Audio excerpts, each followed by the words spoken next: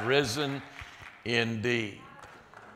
Well, it's good to be here on this 35th Easter Sunday with First Baptist Indian Trail. Good to be with you. Jim Henry, the long-term pastor at First Baptist in Orlando, Florida, who was with us a few weeks ago, called yesterday and he said, "What are you preaching tomorrow?" And I told him, I said, "I'm going to be preaching on the proof of the resurrection." And he said, "Is this something that you have done before or is this something new?" And I told him, I said, "This will be my 35th new Easter sermon."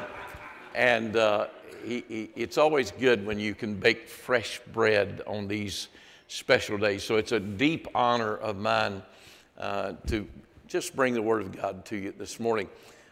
Thank you so much. I didn't have time. The thing about the 11 o'clock service, I can just stay as long as I want to stay. You know, that's just the neat thing about it. But there's no time restraints, and I didn't get to do a whole lot of this. But thank you for last week, and thank you for all of the cards and the wonderful expressions of love.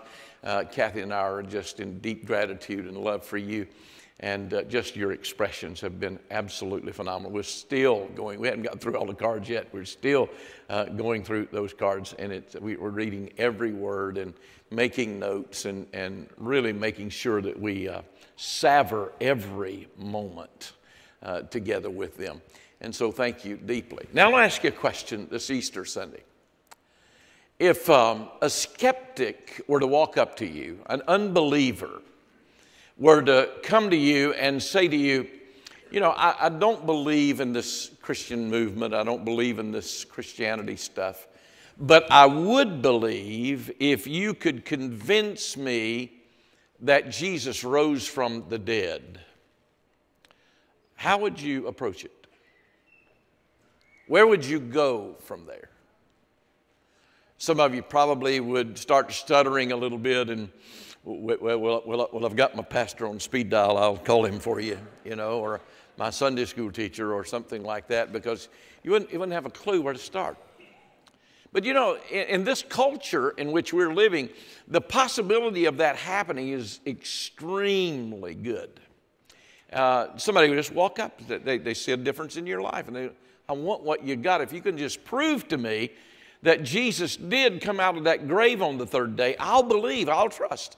Where would you take that person? Well, I pray that after today, you'll have a great handle on what to do and what to say if that and when that day were to ever arise. So today, we're just going to kind of convert this auditorium into a classroom. And I'll be a lot more instructional today than I am going to be sermonic. So take your Bible with me, if you will, and look to 1 Corinthians chapter number 15. 1 Corinthians chapter 15. And would you stand with me in the honor and the reverence of the reading of the Word of God? 1 Corinthians chapter 15. And let's begin reading in verse number 12. "Now, if Christ be preached that he rose from the dead, how say some among you that there is no resurrection of the dead? But if there be no resurrection of the dead, then is Christ not risen.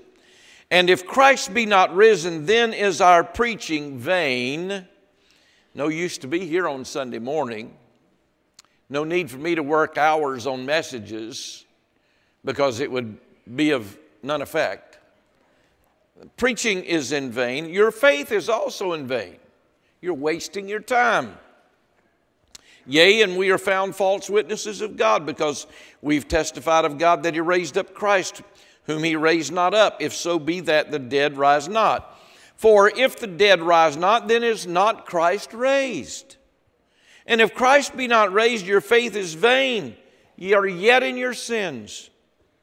Then they also which are fallen asleep in Christ are perished. If in this life only we have hope in Christ, we are of all men most miserable. But now," I like this, "but now is Christ risen from the dead and become the first fruits of them that slept." Let's go to God in prayer. Father, once again we ask that you anoint and unctionize with your Holy Spirit this message. Lord, not for fame or fortune, but to the end that someone might believe, and in believing they might have everlasting life. I ask this now in the name that is above all names, Jesus. Amen. Thank you. Please be seated. Now, the resurrection is undeniably, unapologetically confirmed. There are no hazies. There are no probability ifs about the resurrection. He is risen. It is confirmed. It is solidified without a doubt. Now, there are some confirmations, and I hope you've got pen, paper. You'll write some of this down, because maybe put it in the flyleaf of your Bible. You're going to need it sometime in the future. The first confirmation that I want to share with you is that the resurrection is confirmed by Bible prophecy. Turn in your Bible to Psalm chapter 16 and verse number 10. Psalm chapter 16 and verse number 10, if you will. The Bible says this, and this is one of those messianic psalms. This is a psalm about Christ. And you'll notice by the personal pronouns that he is speaking here about himself. For thou wilt not leave my soul in hell, neither wilt thou suffer thine Holy One to see corruption. Turn over a few pages to Psalm 49. Psalm 49, I want you to see verse 15 with me. Psalm 49 and verse 15. Listen to this. But God will redeem my soul from the power of the grave, for he shall receive me. He's not indicating whatsoever here that death is any kind of permanence in his life at all, that he's going to rise from the dead. But now, hear my heart a minute. The greatest biblical prophecy, the most prominent and predominant of the biblical prophecy, is found from the words of the Lord Jesus himself. Hear this now, don't forget this. At no time will you find Jesus talking about his impending death that leaves out the fact of his resurrection. Every time Jesus ever talked about dying, he put in there, I will rise again, without fail, without exception. Look at Matthew chapter 12, if you will, in the first gospel. Matthew chapter 12. And you're going to see exactly what I am referring to in verse number 38. Matthew chapter 12 and verse 38. Listen to this. Then certain of the scribes and the Pharisees answered, saying, Master, we would see a sign from you. He answered and said unto them, An evil and adulterous generation seeketh after a sign. There shall no sign be given to it but the sign of the prophet Jonah. And then he gives us a timeline about his death, how long that he would die. Watch this. For as Jonah was 3 days and 3 nights in the whale's belly, so shall the Son of Man be 3 days and 3 nights in the heart of the earth. How very prophetic. Look at chapter 16, same book, verse 21. Chapter 16, verse 21. From that time forth began Jesus to show unto his disciples how that he must go into Jerusalem and suffer many things of the elders and chief priests and scribes, and be killed and be raised again the 3rd day. There it is again. Bible prophecy. Mark down somewhere in your notes, Mark chapter 9 and verse number 9. He reiterates the very same thing. Mark again in John chapter 2 and verse number 18 and following. I'll give you the narrative if you will allow me. Jesus and his disciples were standing somewhere near the Temple Mount. And Jesus said, you destroy that temple, and in 3 days I am going to build it back. Now, can you imagine the disciples as they were thinking to themselves, they are hearing the words of Jesus?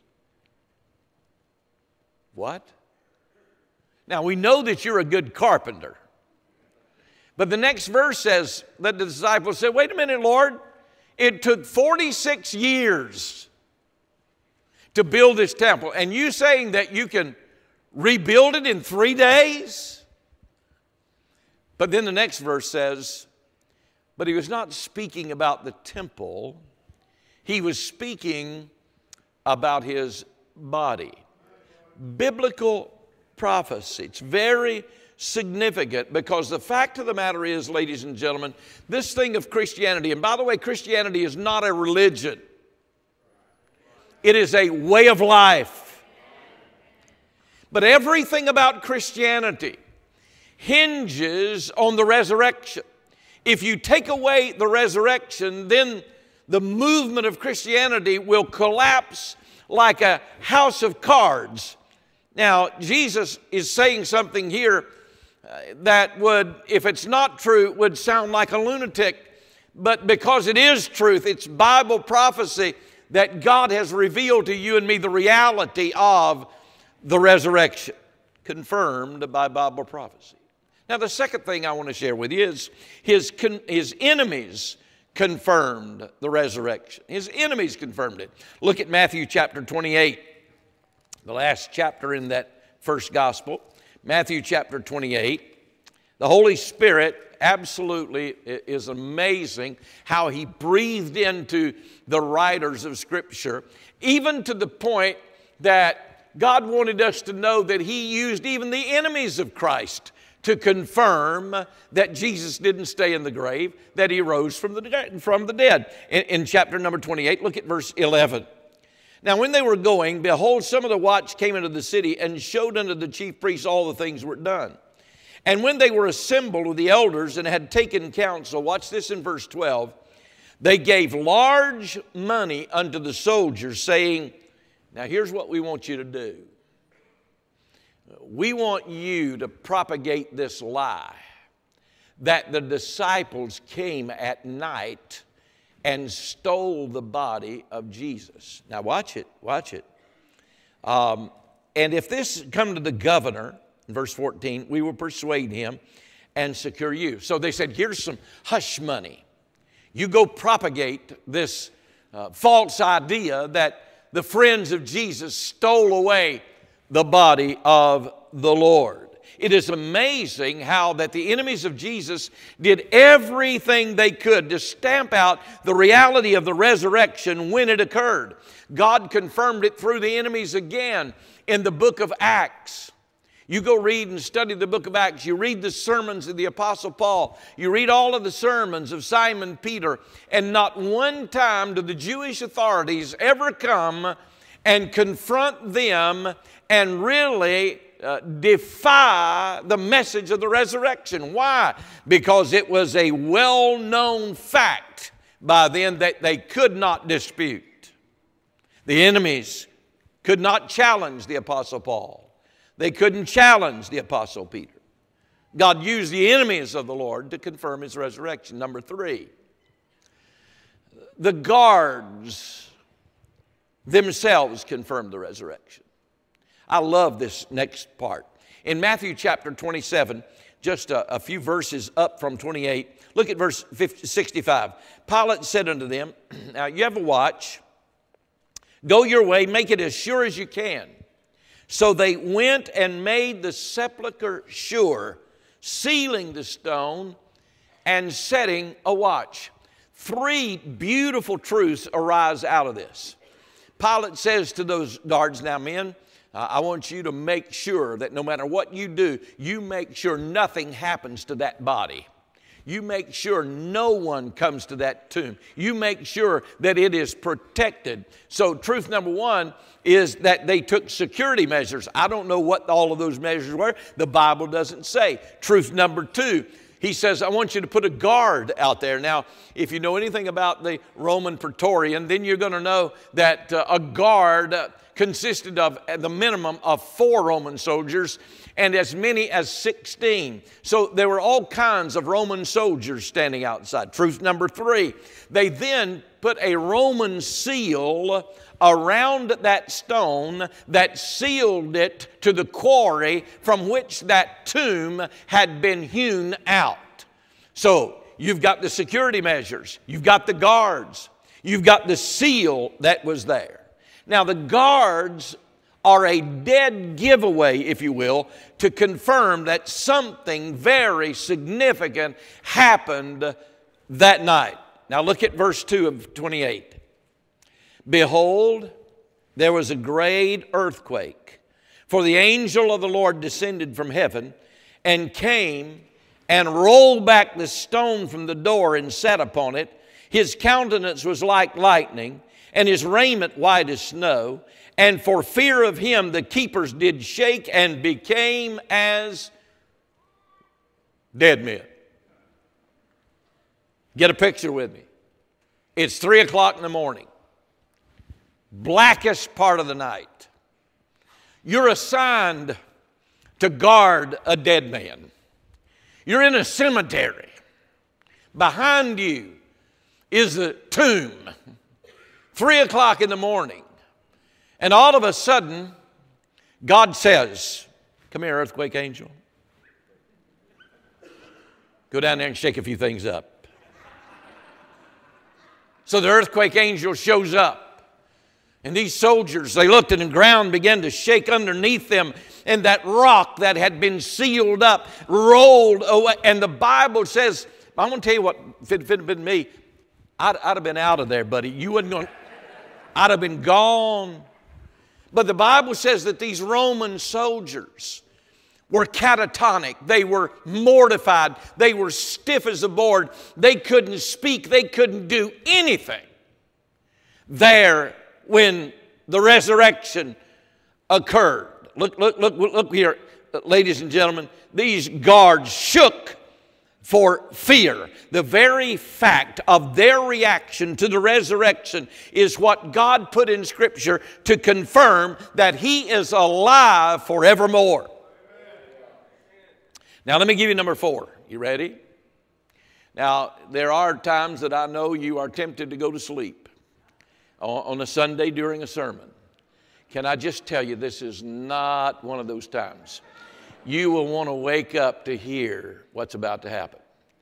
Number 4, the grave clothes themselves testified of the resurrection. Now, we're in John chapter 20. I hope you got your Bibles. John chapter number 20. And I want you to begin reading in verse number 1. The first day of the week cometh Mary Magdalene. Mary Magdalene had been touched by the Lord. He had really changed her life, performed a miracle. She was no longer that prostitute. She was no longer a lady of immorality. She was a woman of faith. And she shows up early when it was yet dark unto the sepulchre and seeth that the stone had been taken away from the sepulchre. She runs and comes to Simon Peter, to the other disciple, who is John, whom Jesus loved, and saith unto them, They have taken away my Lord out of the sepulchre, and we know not where they have laid him.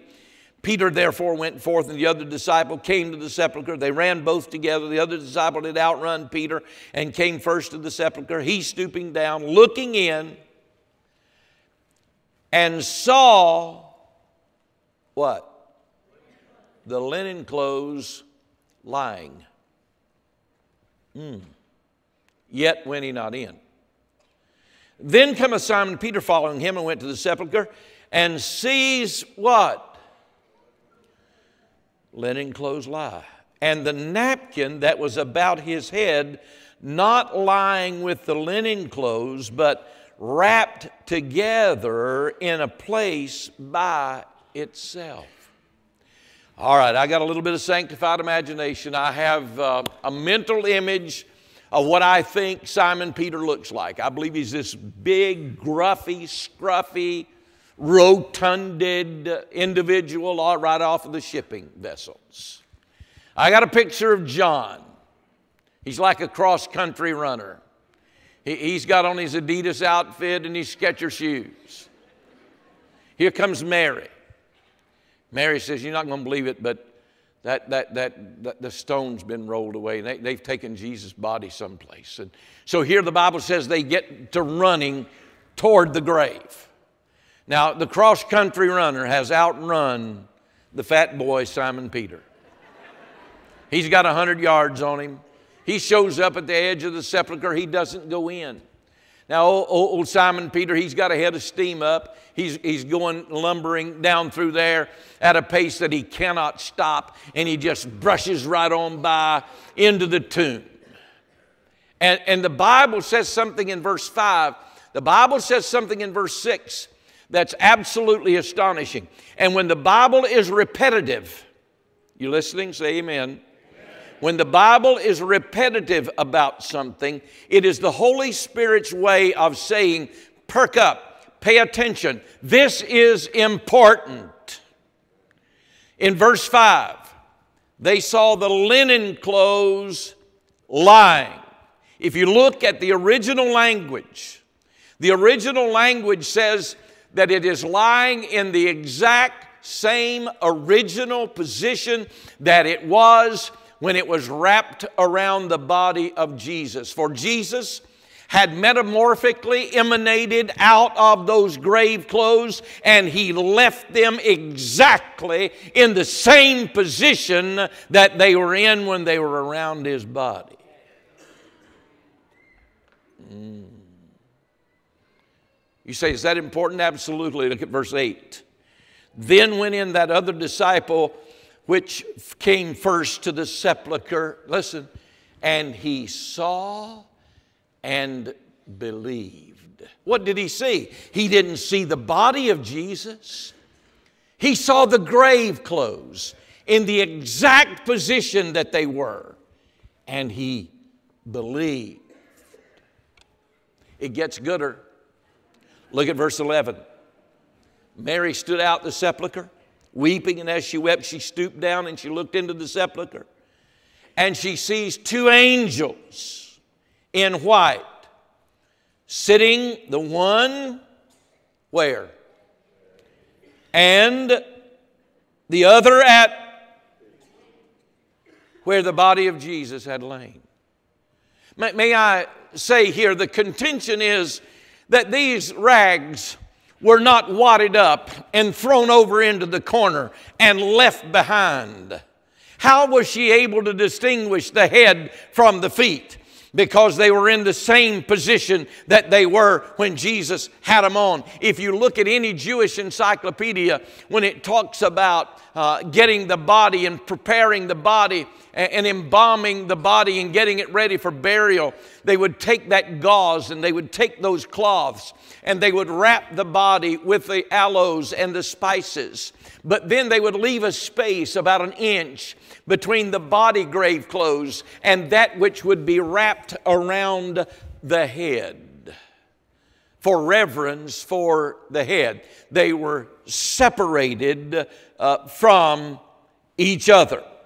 Powerful, powerful word here. She saw the head and she saw the feet as they were positioned. You ask the questions here. What does that prove, or what does it disprove? You have to understand, this disproves that the body of Jesus had been stolen. Who in their right mind would steal a body and fix it just take the time to stretch everything out and put it? No. You would have jerked that body up and you would have carried them grave clothes and all. At the very least, you'd have taken them off and thrown them over to you wouldn't have wasted the opportunity to get away from there in a hurry. Who would have stolen him anyway? Who would have stolen the body of Jesus? Only two groups of people would have ever stolen the body: the friends of Jesus or the enemies of Jesus. Now, the friends of Jesus could have never stolen the body because there was security measures, there was guards, there was a seal. They could not have stolen the body. The enemies didn't steal the body. Why would they not steal the body?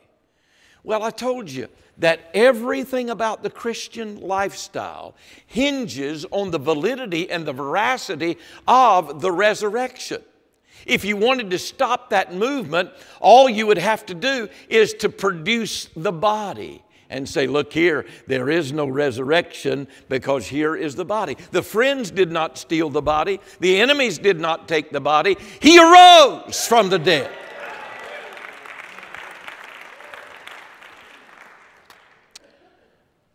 Let me give you number 5. Jesus' dead body confirmed the resurrection. I don't want to get into a lot of great detail here, but let me just give you some confirmations. In John chapter number 19, look with me, if you will, at verse 32. Then came the soldiers, brake the legs of the first, and the other was crucified with him. They came in verse 33 to break his legs, but they discovered that he was what? Dead already. 34 is the second confirmation. But one of the soldiers with a spear pierced his side, and forthwith came out what?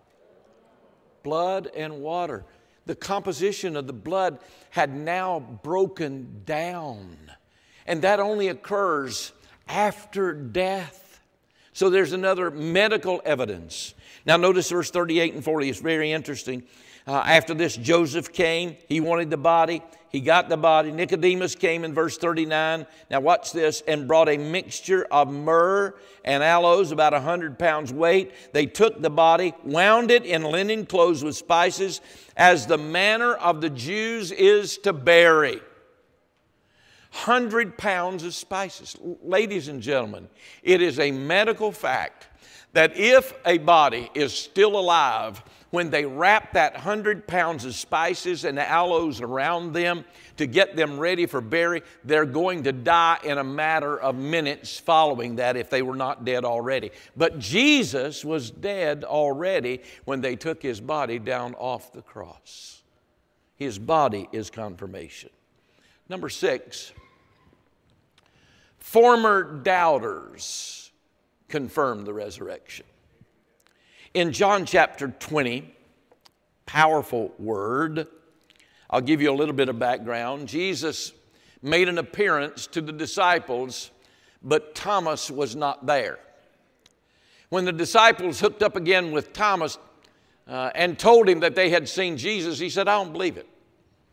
And I won't believe it until I put my hands in his hands and I put my hand in his side. 8 days later, Jesus shows up. Watch this with me in verse 26. After 8 days, again his disciples were within and Thomas with them. Then came Jesus, the doors being shut, and stood in the midst and said, Peace be unto you. Then saith he to Thomas, Hey Thomas, I'm going to give you what you wanted. Take your finger and put it in these scars. Take your hand and put it on my side. And Thomas answered and said unto him, My Lord and my God. A former doubter who became a believer, confirming the resurrection. Charles Ingersoll, you may have read about his skepticism. He was the kind of guy that would show up at every church service that he could, every religious gathering that he could, and he showed up at this church, and the preacher was preaching on the power of the resurrected life. And he was using Lazarus as his text. He got to that part where Jesus said, Lazarus, come forth. And Lazarus came up out of the grave, and Charles Ingersoll said, No, that's not true. That's a lie. Don't believe this stuff. He says, and I can prove that it's a lie. He said what happened was Jesus got him somebody ahead of time and said, here's the cue. When I say Lazarus, you come walking out of that grave. Why didn't he just say, come forth? Why did he personify Lazarus to come forth? And the preacher says, hold it right there. He says, I'll tell you why he didn't say come forth. For had he just said come forth, every dead person in the cemetery would have got up and walked out. Doubters are still with us, but aren't you glad that Jesus is still calling Lazarus out of the tombs? The last confirmation is his appearances confirms his resurrection. In John chapter 20 and verse number 14, Mary Magdalene was there. Isn't it amazing how that the Bible gives us the faith of women and how God used them mightily to spread the gospel. In verse 14, she was the very first one to see him. And when she had thus said, she turned herself back and saw Jesus standing and knew not that it was Jesus. Jesus saith unto her, why are you crying? Why is that? She supposing him to be the gardener. Sir, what have you done with his body? Tell me where you've laid him. I want to take him away. And Jesus said, Mary.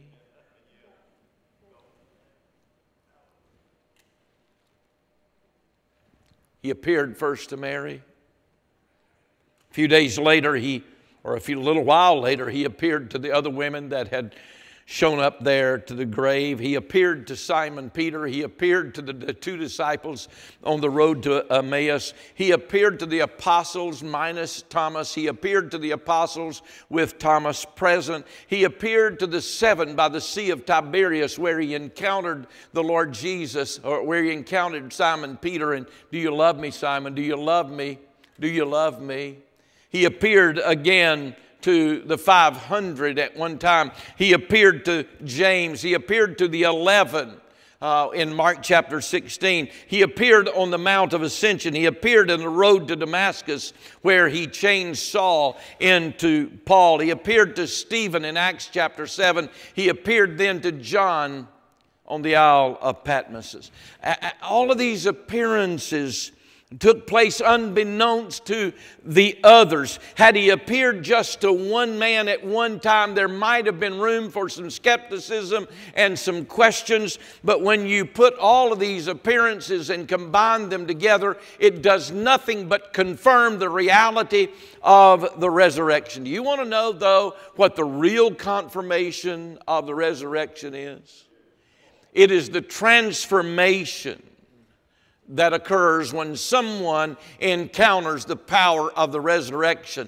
You understand that the resurrection transformed Simon Peter, who could not even confess Jesus before some little woman by a fire, into a great preacher to thousands of people. He transformed the Sabbath into Sunday. He transformed Saul into Paul. The resurrection transformed a little remnant of believers into a mighty army called the church. He transformed 11 misguided, scared, spineless men who had huddled up into a corner in an upper room, and transformed them into a little company of the committed, who outmarched and who outloved and who outgave and who outprayed and who outdied their Roman contemporaries and turned the world right side up for Jesus. That is confirmation of the resurrection.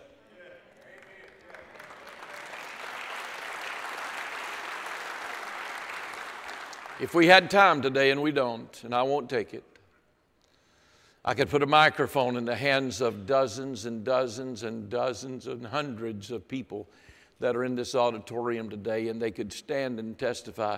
Let me tell you how the resurrection power of the Lord Jesus Christ transformed my life from a chaotic existence into a life of purpose and meaning. My prayer is that same confirmation of the resurrection power will occur in these next few minutes. Because He lives, we live. About 35 or 40 years ago, there was a lady who sang at a Bible conference. And she sang one of my favorite hymns of all time. I used to lead when I was a minister of music. Powerful, powerful word. I serve a risen Savior. He's in the world today. I serve a risen Savior. He's in the world today. And the verse goes on, He walks with me and He talks with me along life's narrow way. You ask me how I know He lives? He lives within my heart. When she finished singing that old hymn, the preacher came up and said, "Ma'am, what's he saying to you?"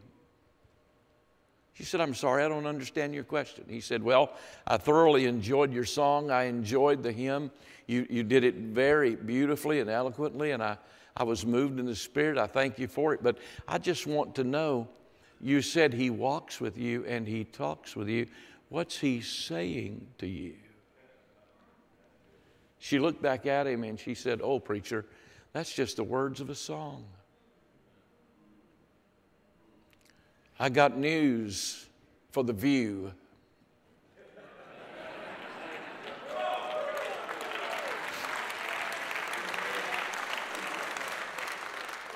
He walks with me. He talks with me. The resurrected Lord Jesus is alive today.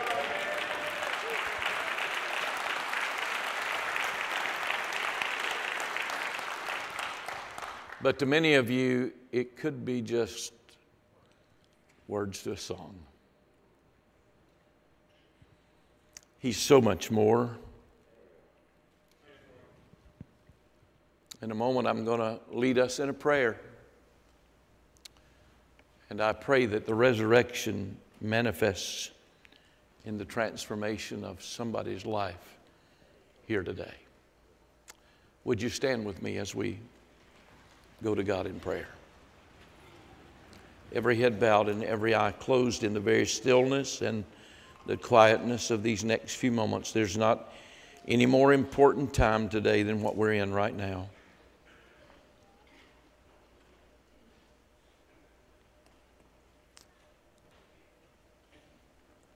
Father, I pray that your Holy Spirit would be so real and so obvious into somebody's heart and life that's here, whose heart's pounding, whose palms are sweaty, whose mind is spinning, wanting to know what that resurrection power is really like. And Lord, you are confirming in some unusual ways to them right now that, Lord, they need you. And they can't make it anymore without you. And because you live, they can live too.